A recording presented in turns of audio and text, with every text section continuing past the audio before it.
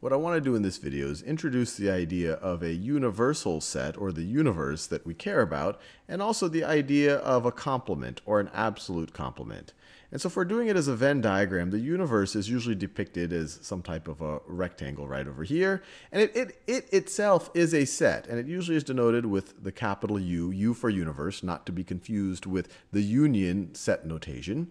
And you could say that the universe is all possible things that could be in a set, including farm animals and kitchen utensils and emotions and types of Italian food or even types of food.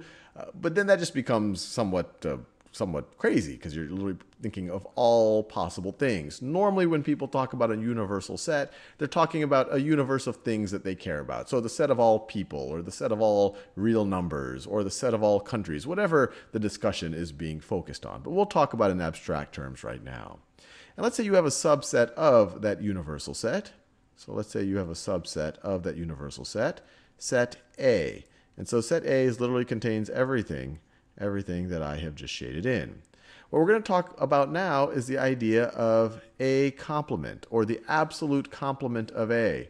And the way you could think about this is the set of all things in the universe, that aren't in A. And we've already looked at ways of expressing this. The set of all things in the universe that aren't in A, we could also write as a universal set minus A. Once again, this is a capital U. This is not the union symbol right over here. Or we could literally write this as U, and then we write that little slash looking thing, U slash A. So how do we represent that in the Venn diagram? Well, it would be all the stuff in U. It would be all the stuff in U that is not in A. One way to think about it, you could think about it as the relative complement of A that is in U, but when you're taking the relative complement of something that is in the universal set, you're really talking about the absolute complement. Or when people just talk about the complement, that's what they're saying. What's the set of all the things in my universe that are not in A? Now let's make things a little bit more concrete by talking about sets of numbers. Once again, our sets, we could have been talking about sets of TV personalities or sets of animals or whatever it might be, but numbers are a nice, simple thing to deal with. And let's say that our universe that we care about right over here, is the set of integers. So our universe is the set of integers. So I'll write U, capital U, is equal to the set of integers, and this is a little bit of an aside, but the notation for the set of integers tends to be a bold Z. And it's a Z for Zahl, from German for apparently integer. And the bold is this kind of weird looking, they call it blackboard bold. And it's what mathematicians use for different types of sets of numbers. And in fact, I'll do a little aside here to do that. So for example, they might say, they'll write R like this for the set of real numbers. They'll write a Q in that blackboard bold font.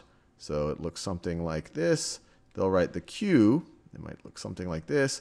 This would be the set of rational numbers. And you might say, why Q for rational? Well, there's a couple of reasons. One, the R is already taken up. And Q for quotient. A rational number can be expressed as a quotient of two integers. And we just saw you have your Z for Zahl, or integers, the set of all integers. So our universal set, the universe that we care about right now, is integers, and let's define a subset of it. Let's call that subset, I don't know, let me use a letter that I haven't been using a lot. Let's call it C. The set C, let's say it's equal to -5, 0, and +7. And I'm obviously not drawing it to scale. The set of all integers is infinite, while the set C is a finite set. But I'll just to draw it, that's our set C right over there. And let's think about what is a member of C and what is not a member of C. So we know that -5 is a member of our set C. This little symbol right here, this denotes membership.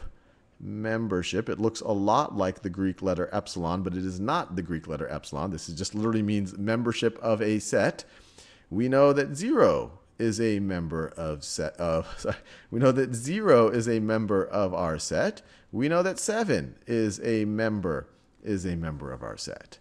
Now, we also know some other things. We know that the number -8 is not a member of our set.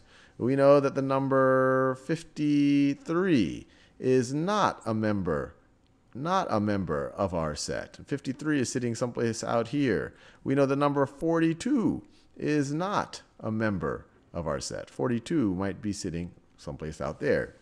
Now let's think about C complement, or the complement of C. C complement, which is the same thing as our universe minus C, which is the same thing as universe, or you could say the relative complement of C in our universe. These are all equivalent notation. What is this, first of all, in our Venn diagram? Well, it's all this stuff outside of our set, C, right over here. And now all of a sudden we know that negative 5, it was a member of C, so it can't be a member of C complement.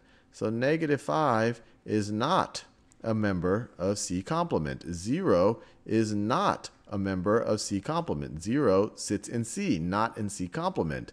Negative, or I could say 53 is a member of C complement. It's outside of C. It's in the universe, but outside of C. 42 is a member of C complement. So anyway, hopefully that helps clear things up a little bit.